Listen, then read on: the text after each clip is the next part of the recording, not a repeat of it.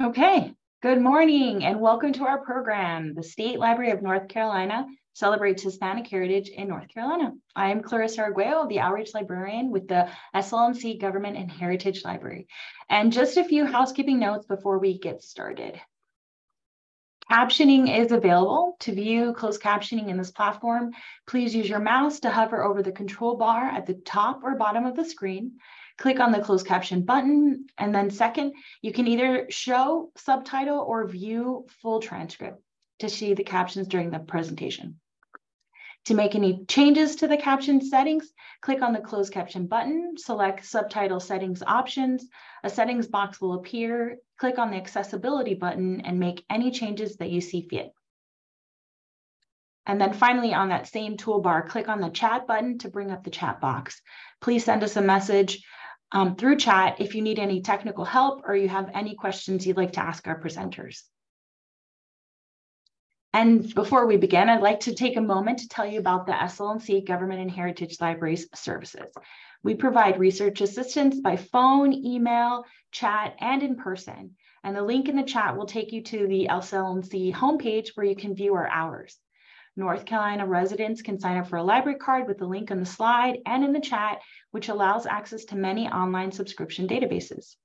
You can also sign up for our mailing list to receive general news and updates from the State Library of North Carolina, as well as emails about programs and resources related to North Carolina history, genealogy, and educator resources. Please feel free to contact us if you have any questions or need any help.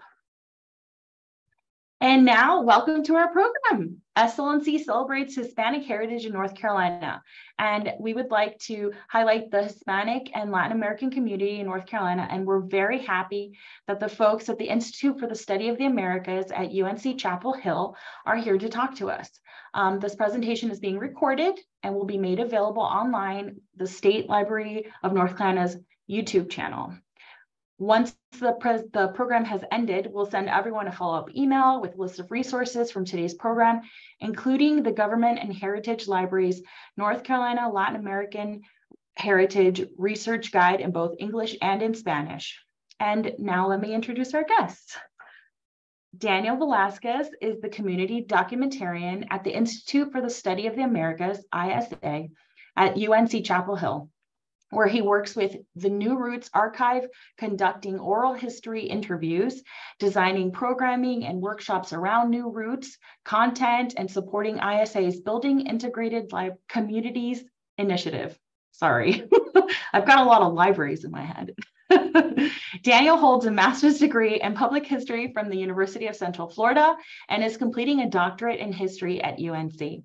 His research interests and public history works center on the migratory links between Latin America and the US South. He's conducted archival research in the United States, Mexico, Spain, and the United Kingdom, and has been involved in numerous projects ranging from historic preservation to history podcast production. He's also taught courses on Latin American studies and history at UNC and other NC institutions. And Skylar Z is the outreach coordinator for the Consortium in Latin American and Caribbean Studies at UNC and Duke University. Her work focuses on providing resources about Latin America and the Caribbean to K-12 educators, community college educators, and the wider public. Thank you both for being here. Daniel, I'm going to let you share your slides. All right.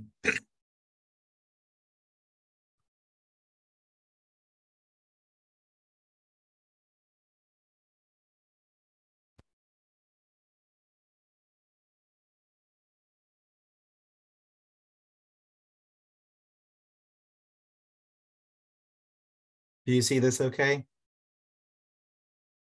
Yes. Okay. All right, well, hello. Thank you very much, Clarissa, for introducing us and inviting us. And thanks everyone for joining us for this talk on North Carolina's Latin American heritage. I'm Daniel Velasquez, and in the spirit of celebrating Hispanic Heritage Month, for about the next half hour, I'm going to be making some connections between North Carolina's history and Latin American history. And I'll discuss how the population of North Carolinians with Latin American heritage has grown over the last century, and also how you can continue exploring all of this and more through the New Roots Oral History Archive. I'll even share a couple of clips from some of our oral histories. And after that, my colleague Skylar will briefly share some more of our resources that are great for anyone looking to learn about more about Latin America. First, what is New Roots? New Roots, or Nuevas Raíces, is a bilingual online archive and research initiative that since 2006 has collected stories of migration, settlement, integration, leadership, and more in the form of oral history interviews. On our site, we have over 200 interviews that anyone can access to hear firsthand perspectives and explore Latin American and Caribbean heritage. It really is a wonderful resource and collection. I do hope many of you will check us out. The link to the site is above on this slide, newroots.lib.unc.edu. Okay, I'll share more about New Roots later. First, I'll get us started by talking about some of the parallel histories that I referenced before. And for that, we need to go a few hundred years back. Let me poll the audience and ask, what was the first European language spoken in North Carolina? Go ahead and put it in the chat.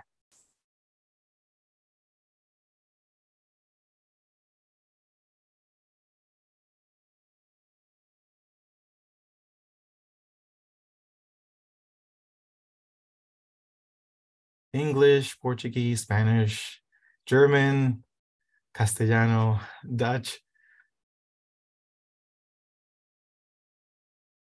French. Yeah, these are all great guesses. Okay, Irish, Gaelic.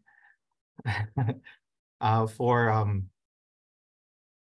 the answer is actually Spanish. I think someone did say Spanish. For anyone who didn't know, yes, it is Spanish. You might have guessed, given the nature of this presentation, but yes, Spanish.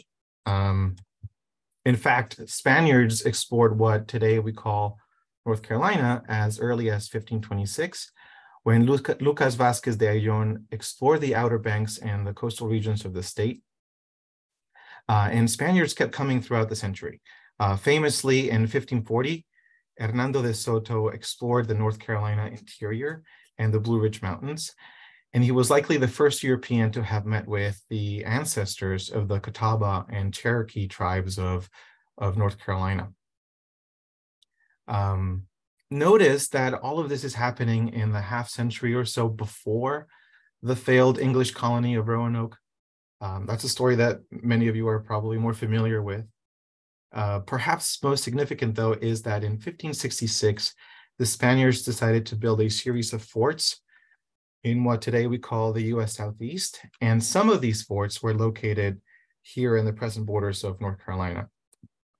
These were built during 2 expeditions headed by an explorer named Juan Pardo, who landed in the South Carolina coast and made his way inward and northward, building garrisons near Native American settlements, as you can see on the map that I have here on the right. Santa Elena, Orista, Guattari, but the largest and most important was Fort San Juan near Juara. Juara was the name of the town and of the native peoples that lived in that area where the Spanish built Fort San Juan on the foothills of the Blue Ridge Mountains. Let me show you what Fort San Juan might have looked like. We know the precise location of Fort San Juan because archaeologists have found it. In 2013, the excavation that you see pictured on the left was confirmed to be Fort San Juan. It is in present-day Morganton in Burke County, North Carolina. And on the right, you see an artist's representation of the building of the fort and settlement. Now, the Spanish purpose in the area was to help them solidify claims to the region, but the forts and settlements did not survive very long. This larger one at Fort San Juan lasted only a couple of years, for instance. But one of the aspects that I find very interesting in this history, in this short existence of Four San Juan, is that it likely presented a unique multilingual space in which Spanish was thrust into the existing Native American language geographies of the pre-colonial North Carolina. So in Jawara or Fort San Juan, those languages would have been likely Cherokee or Yuchi. And this brief period of North Carolina history mirrors Latin American history. This is a moment of shared history because the Spanish insertion in North Carolina on a much smaller scale was similar to the way in which Spanish was inserted in most of the other places that we now call Latin America throughout the colonial period. And just like Cherokee and Yuchi and many of those native languages other than Spanish, they are still spoken throughout Latin America to this day. So here's another question for you. How many languages do you think are spoken in Latin America today? And I think we have a multiple choice option for this one. And if you don't see that, you could put it in the chat. Oh, here we go. Multiple choice option.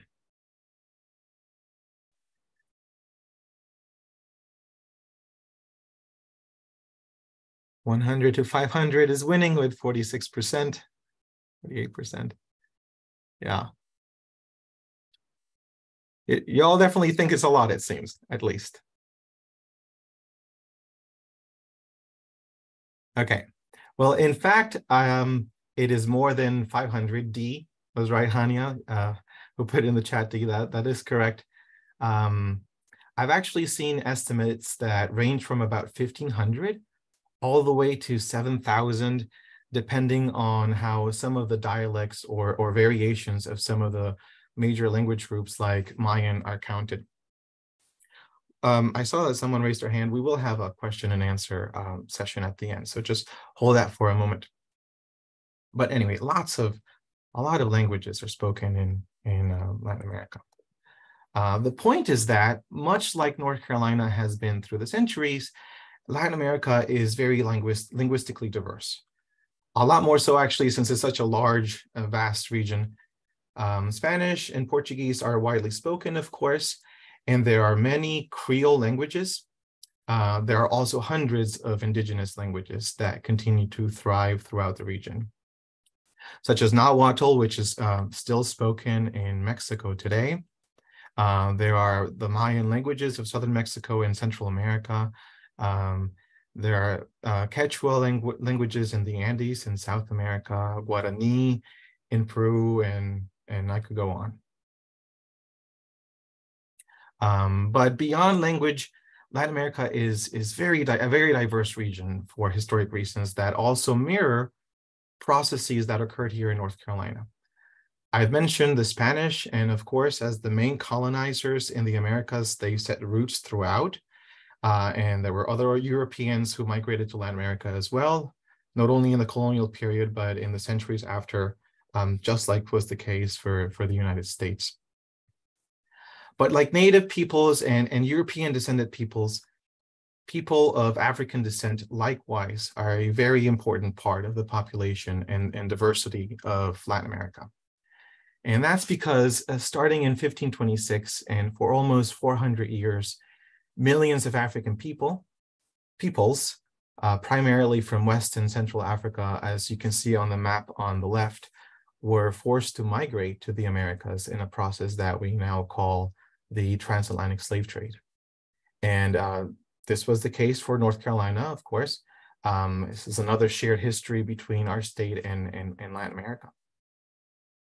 I want to draw your attention to the pie chart that you see on the right that shows the destinations of enslaved people during the transatlantic slave trade. Notice that out of the 10.5 million people who made it across the Atlantic, North America was the destination of only about 4%. North America, including the United States and Mexico and Central America, that was only 4%. If you look at the rest of the pie chart, South America, not counting Brazil, 7%. It shows Africa 1%. That's because of ships that were turned around, the different processes.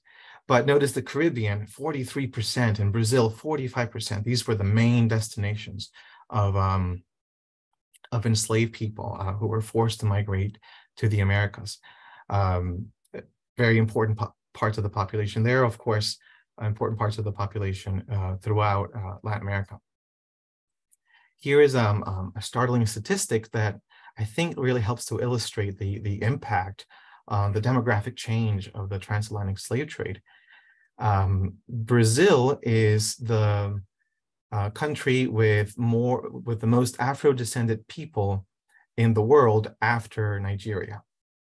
So Brazil has more Afro-descended people than any country in Africa outside of Nigeria. It's really kind of drives home the impact of the transatlantic slave trade, which is a history that we could keep talking about, but I'll leave it there for now and just say that these encounters between European, Native, and African peoples, all of whom came from many, many ethnic backgrounds, is what makes Latin American people today. I really can't emphasize diversity enough because just like Europeans are not one group, the terms Native American and African in a way flatten out a lot of diversity.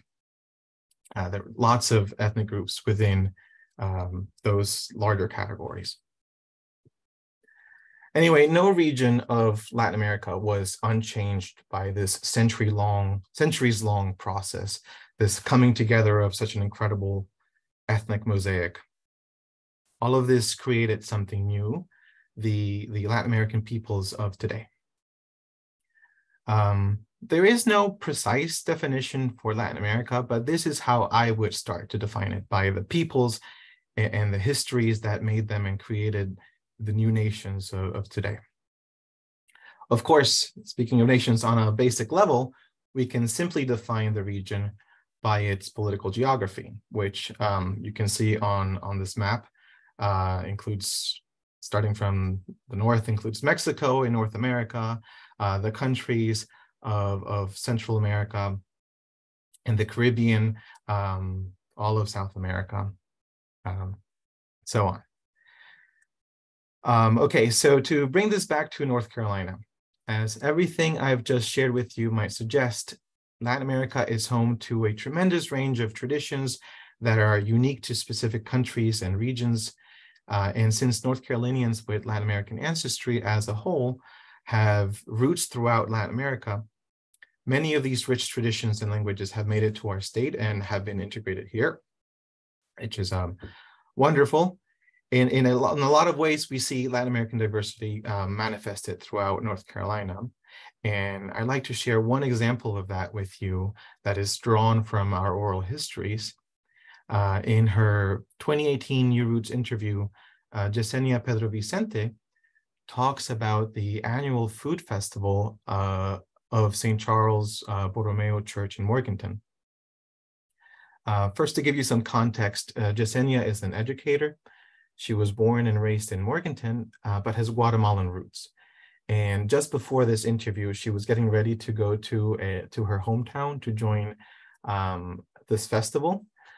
So let's have a listen. The clip is only about 3 minutes, so I hope you enjoy hearing this story.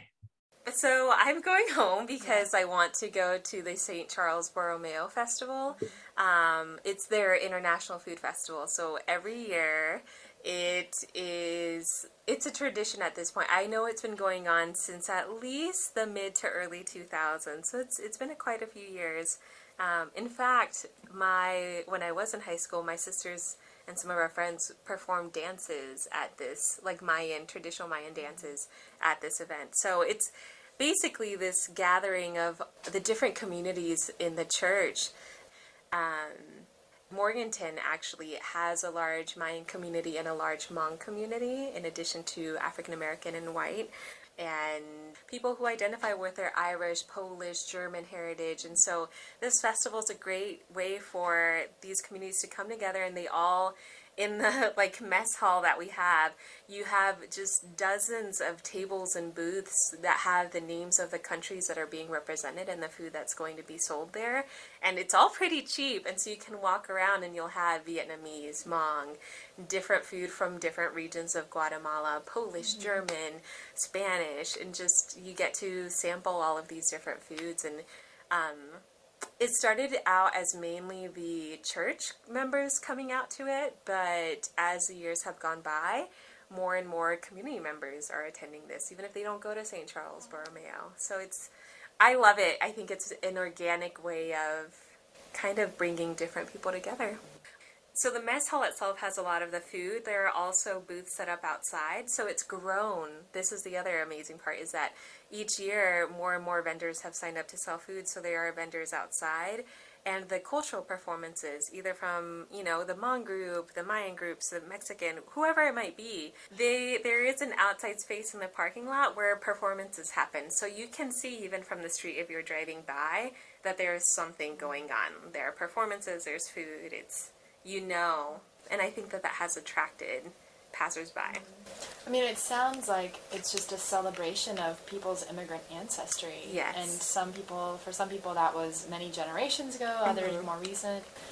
But it's really a space where, it's not, the focus isn't all on the newest immigrant communities, but it's on sort of thinking about how everybody has that connection, almost everybody. Yes, it's not just, you're right, it's not just the new immigrants. You will have members of the church who, have gone to St. Charles their whole lives, and they're there with their booth. So I love it because it's one of the, earliest examples of a celebration of multiculturalism, and it being celebrated. I remember people, after my sisters and I would perform, they'd be like, oh my God, that was so great. And it wasn't just Guatemalan people saying it, you'd have members from different communities saying, wow, I love your traje. Well, they didn't know it's a traje, but I love your outfit. That was so great. And it's just very affirming. And that was Hannah Gill, who was the interviewer for that oral history. I love that story, and that Jasenia mentions at the end that she feels very affirmed. She has a sense of belonging, and I hope that this starts to give you a sense of how oral history can be a powerful method for understanding experiences like Jasenia's and this unique festival. And there are many other festivals and other cultural celebrations that connect our state to Latin America. My heritage is Colombian, and I know there is a very large Colombian festival in Charlotte, for example.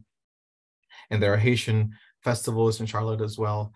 There is a yearly festival in Cebulin that is linked to Central Mexican traditions.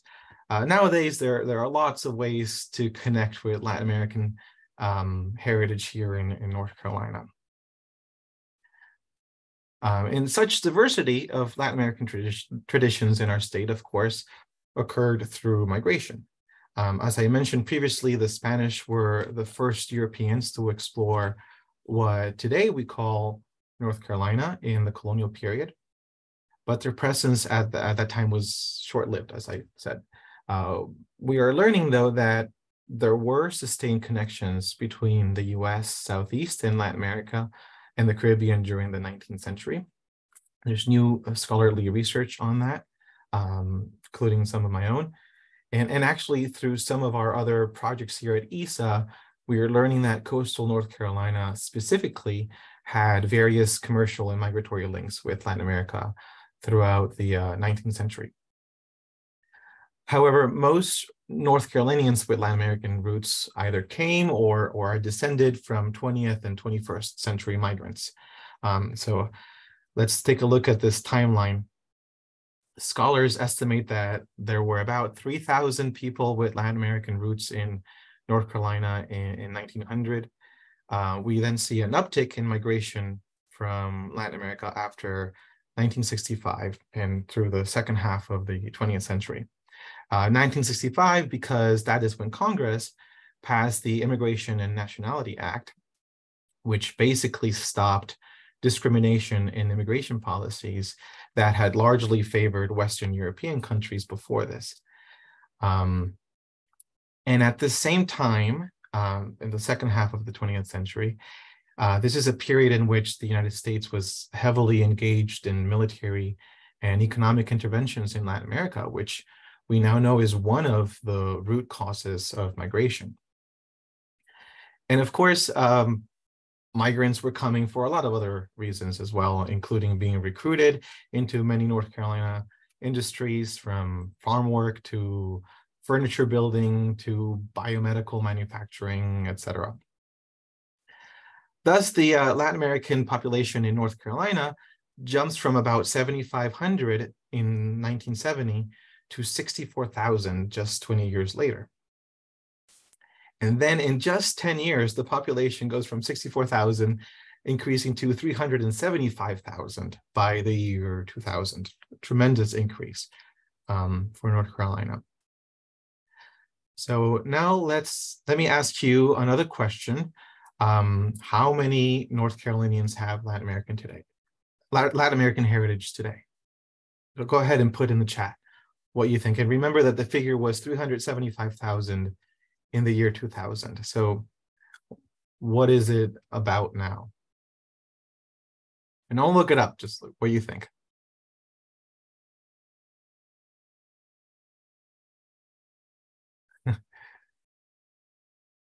%. Donna says 2 million. Janine says 50%. Any other? 1.5 million. Michelle says 39. Maybe that means percentage. 1 million. Oh yeah, 9%. And Michelle says 1.2 million. 1.2 million is actually very close. In fact, North Carolinians with Latin American ancestry are part of diverse communities of more than 1 million people in the state, representing almost 11% of the population.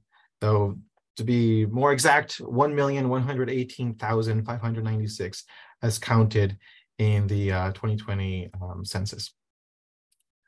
About 11%, almost 11% of the population. And note that 6 in 10 of the over 1 million people are actually born here in the United States.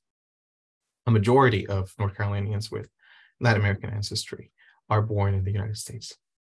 Some other interesting census facts, they also tell us the primary countries of origin of Latin America in North Carolina, including those born in the United States.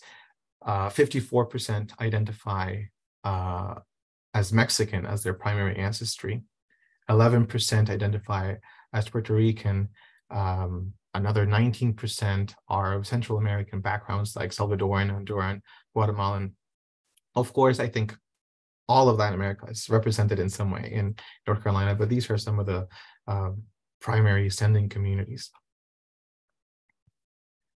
And if you're interested in exploring more about North Carolina's Latin American heritage, let me suggest to you again that oral history is a great method for better understanding people's histories and experiences. And you can find hundreds of stories on the New Roots archive. We've made it easy to navigate as each interview is categorized by the themes covered. So you can sort through it that way. As you can see on the screenshot on the right, our themes range very widely. Some of the bigger ones include citizenship and immigration, of course, but also identity, culture, education. We touch on economics, healthcare, even COVID-19 and climate change feature here. We also have interactive maps that help sort through the interviews. I picture one here on the left where visitors to our site can click on a North Carolina county and see what interviews we may have from that county. And there's another map on the site where you can sort through a map of Latin America where you can sort through interviews through by country of origin. Okay, but the best way to show you New Roots, I think, is to give you a sample. I already did with Yesenia. Here's another one. This one's a video. I'd like to share with you this short clip from one of our interviewees. His name is Tacito George. He is from the Dominican Republic, and he's a teacher. New Roots originally interviewed him in 2015. The video is in Spanish, but it has English subtitles. I hope you'll enjoy hearing Tacito talk about one of the many things that he learned after migrating to North Carolina. So let's have a look. Carolina, te llevo en mi corazón.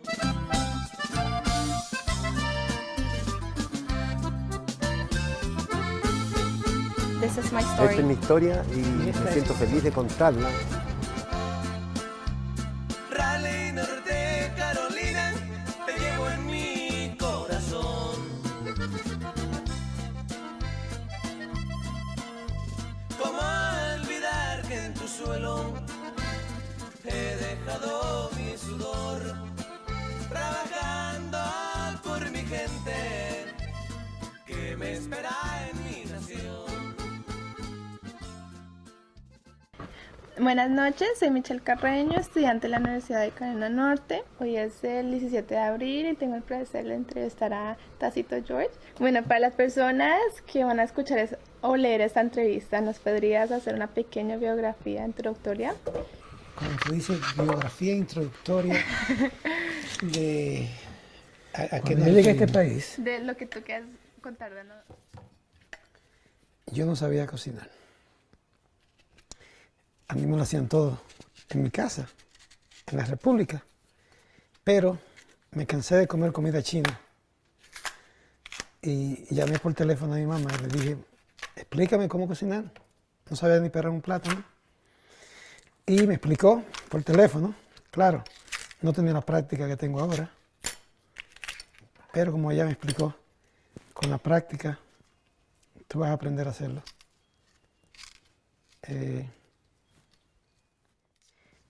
Cuando llegué aquí no existía el internet, por ende se me hubiese hecho más fácil si existiera, porque ya todo está online, te lo explican fácil y tú puedes ver en YouTube a alguien haciéndolo.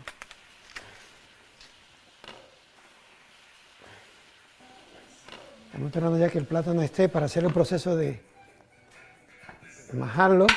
Vamos a comer hoy lo que le llamamos nosotros mangú, que es plátano hervido. Luego yo lo voy a hacer como un puré con mantequilla. ¿Ves qué suavecito está el plátano ya? Este es el proceso ahora de suavizarlo. Bien. Este es el salami.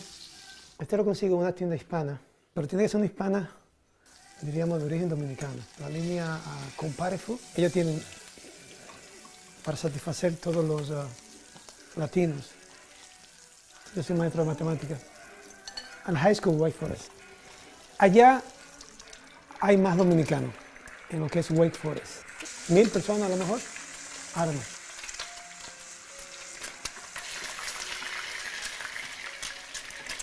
Ese es el tono del huevo que le gusta al dominicano. Ese es el tono, ese es el color. No le gusta blanco, tiene que estar así. Si no se lo da así, ellos dan complaint abajo. El mangú viene de la historia de que alguien le dio a probar este plato, a uno de los militares que estaban establecidos allá por la invasión que nos hicieron los norteamericanos. Entonces le dio a probar el platillo y la persona dijo, man, good. Y de ahí se quedó el nombre, mangú.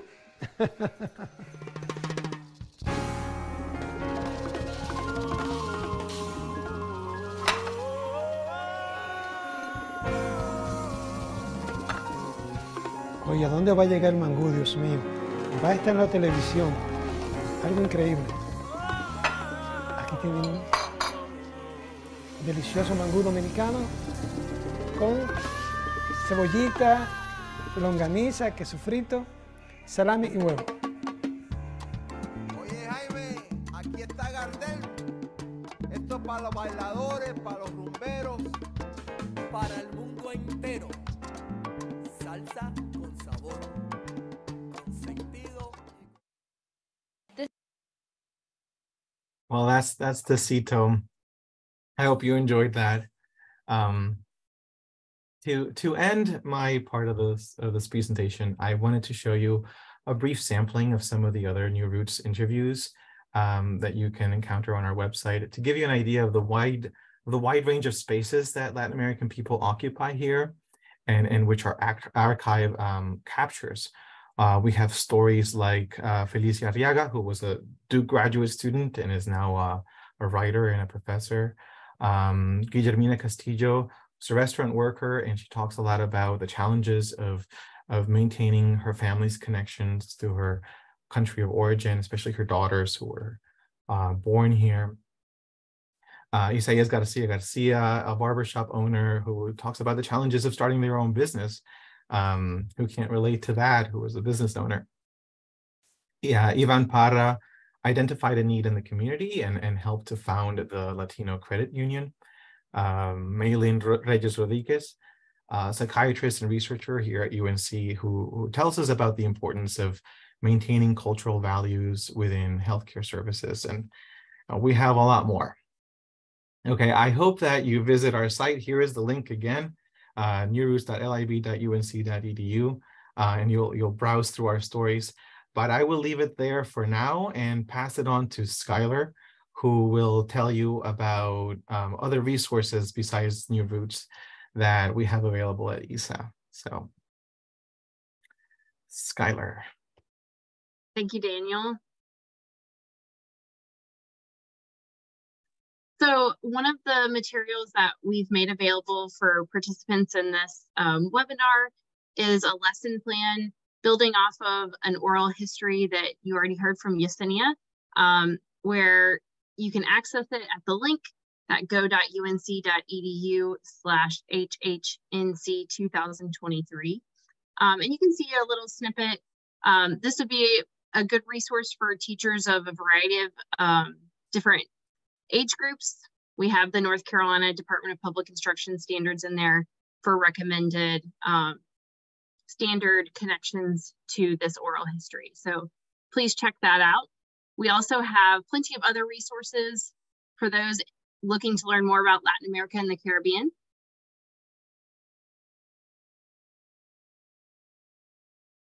We have an extensive collection of Latin American book sets. We have over 300 books that we lend to teachers for a semester at a time, ranging from elementary level books to high school level books.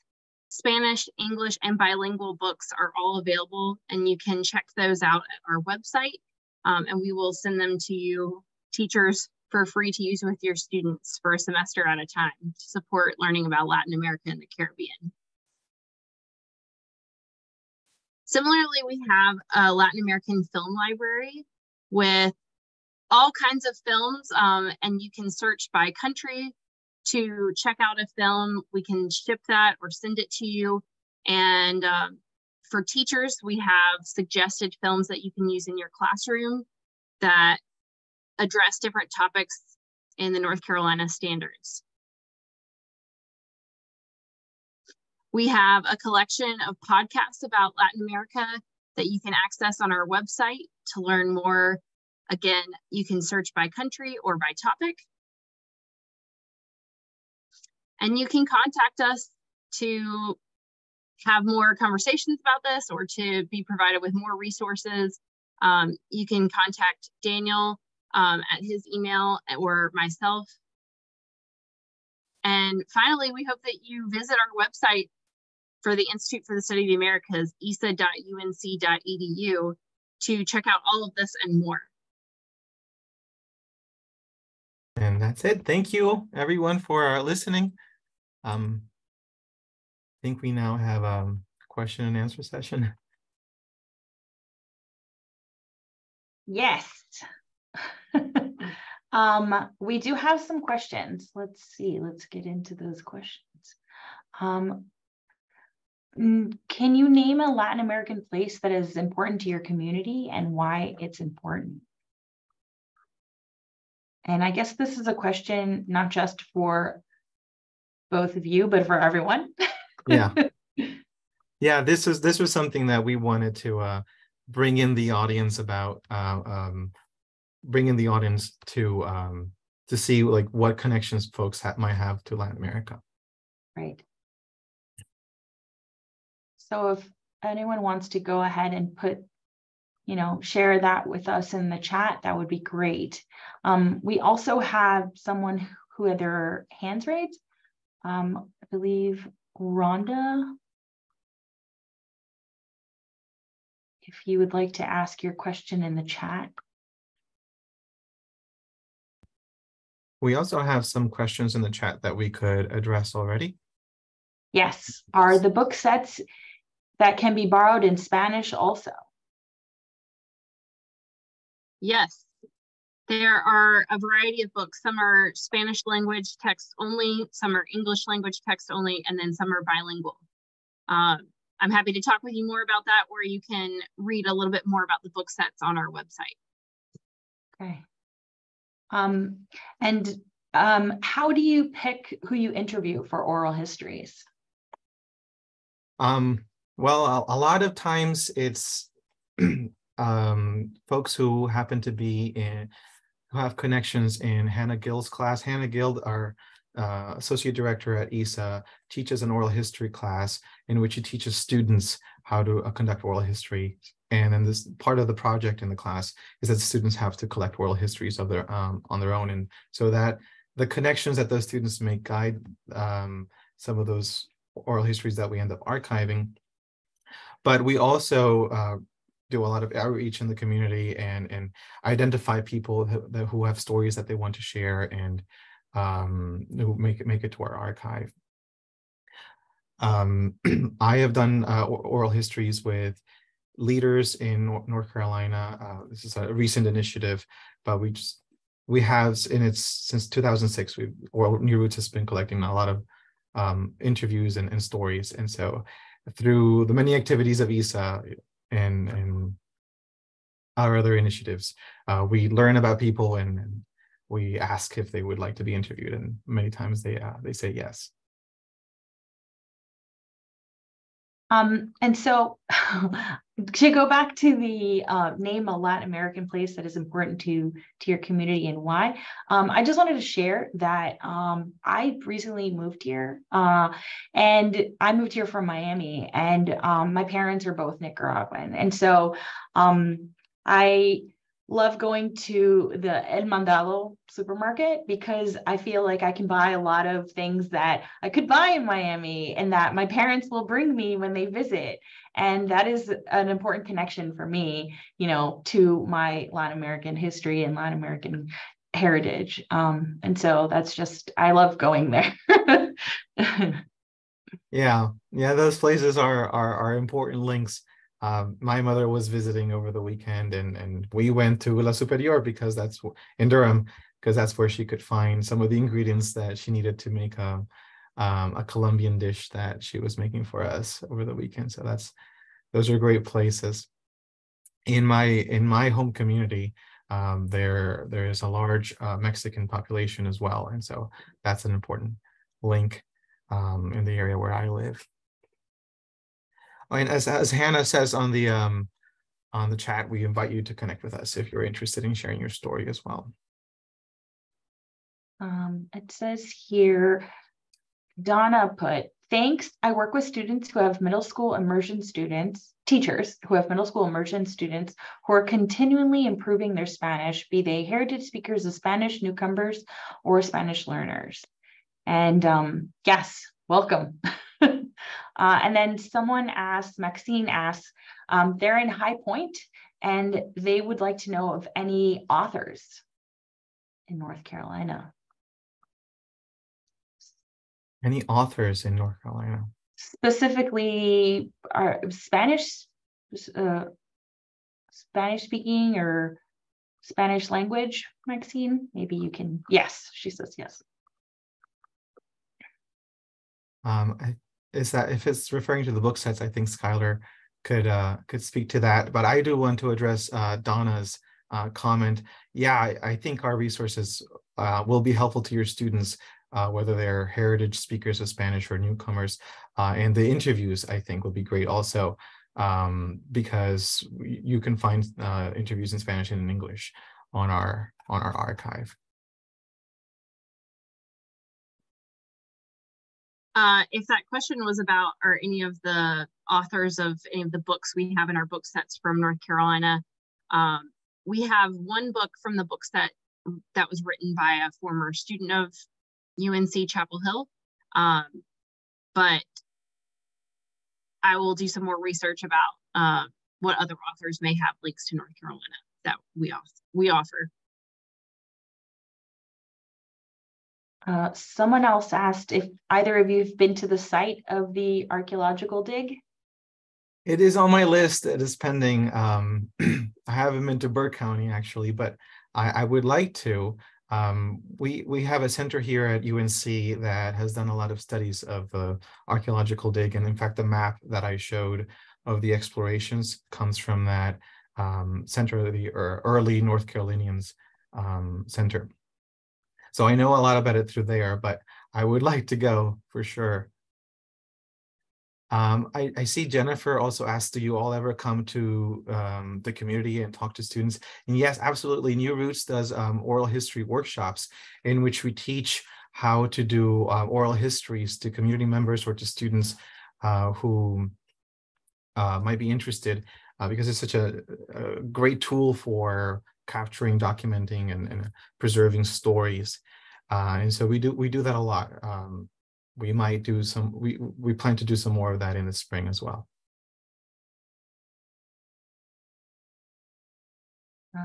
It says food, as in most cultures, seems to be very important. Do you have a book or a website with the specialty or everyday foods? Maybe part of the educator resources or anything about food, Skylar? There are some of the books that talk about food. Specifically, we have a Hispanic heritage book set that kind of talks about food and histories. So that's definitely a good option. Yeah, food's a great connector. It's not all, but it brings people together. I don't have a book in mind that is about food, but I see Donna is asking if we would offer this webinar content in Spanish for middle school dual language immersion students. Contact us, Donna. We would be happy to explore that option. Anyone who is sharing information that that they would like to share with everyone else, we can add that when our video goes live on our YouTube channel. I'll make sure to collect some of the comments in the chat so that everyone can see that, can get this information. Beatrice says there are some great films that feature Latin American communities in North Carolina, and the both of you have shared some, so I'll make sure that that's all included. Yeah, check out our film library too.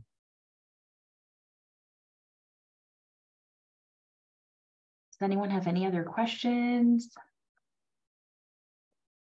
Rachel, I'm so glad to hear that you were sharing this with your ESL students in Western North Carolina.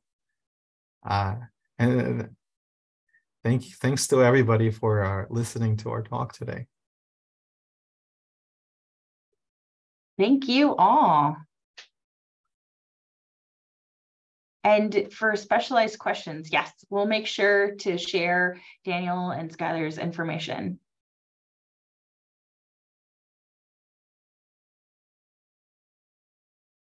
And let's see, just for future events, if anyone's local to the Raleigh area, October 25th, the State Library and State Archives of North Carolina will be presenting an NC Trivia Night here in the Raleigh Times from 7 to 9.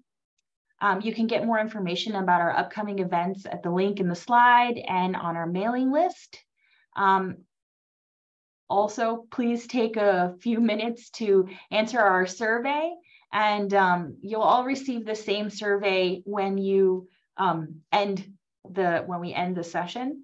And thank you again, Daniel and Skylar, thank you for sharing about the Latin American community in North Carolina. We learned so much. I learned so much today. I know everyone did. Thank you to Kate Tompkins, our education and instruction librarian, for being our chat moderator. Is there anything else anyone else would like to share? We're ending a little early. Yeah. Thank you, Clarissa, for inviting us. This was wonderful. It's just so interesting. The history is so interesting. I love knowing that Spanish was the first European language spoken here. I thought that's a little cocktail fact that I'll be sharing with others. Yeah, thank you. Muchas gracias. Sí, gracias a todos.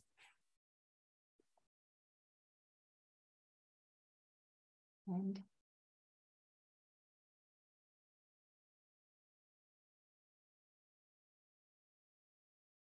all right. Thank you, everyone.